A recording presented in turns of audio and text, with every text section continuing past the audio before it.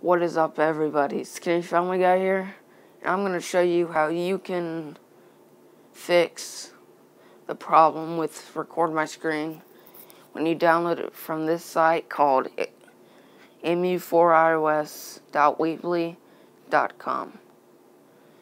For some reason, it gives you an error that says could not be installed at this time. Please try again later, or something like that. I've had so much trouble, but I finally figured out why it doesn't work. You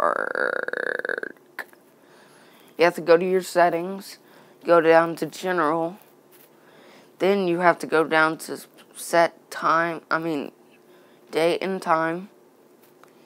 Then you have to go to set automatically and turn that off. Set date and time will pop up.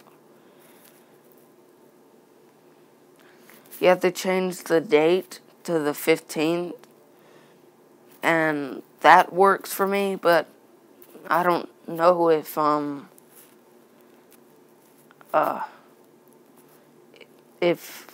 later date works, but July 15th works for me, and I use that. So, comment, rate, subscribe, leave a like and a rating if this helped you. So, yeah. Goodbye.